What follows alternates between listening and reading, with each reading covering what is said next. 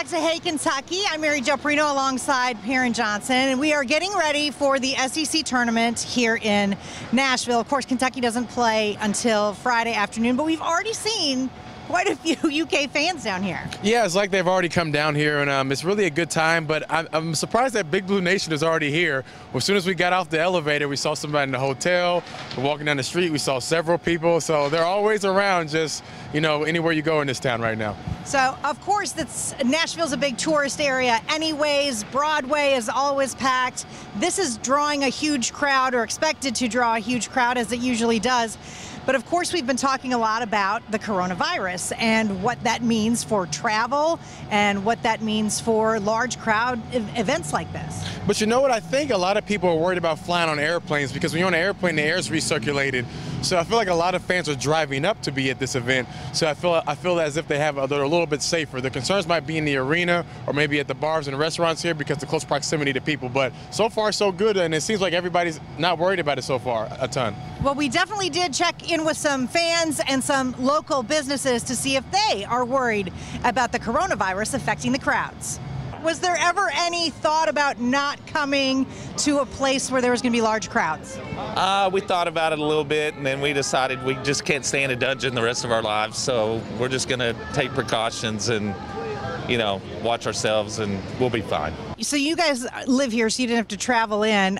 Has there been any concern here for, like, the coronavirus with a lot of people coming into town? Well, not really about them coming in, but it's on TV, and every time you turn on, it's something else. And, you know, a little bit concerned. We're just more careful now. Sort of try to wash hands. I think it's just more important not to give it to people who actually could, like, get sick and die from it, like older people and kids. That's kind of more what I've heard.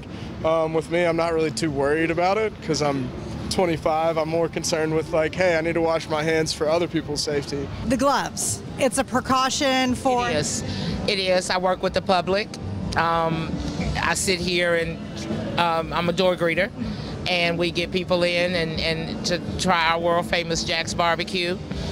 Recently with the coronavirus, yes, I've started wearing gloves as a precaution. So that's a you decision, or is it kind of... Well, it was actually my decision. Of course, my boss is in favor of it. Are you guys doing anything in particular to keep people safe from that, or you guys have any concerns about that? I mean, yeah.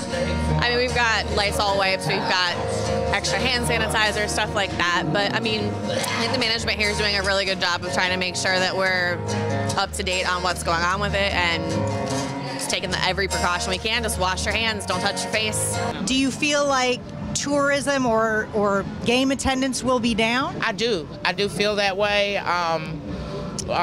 I mean, hopefully not for businesses, but I do feel like that we won't have a big turnout like we normally do. Do you worry that people will not be coming down because of it?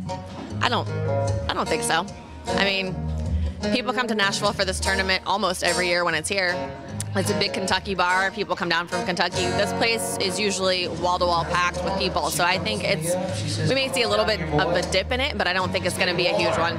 You're more worried about losing than you are about the coronavirus. Right, of course, yeah. Hopefully we can stick around at least a couple days. I mean, we got to beat Vandy, right?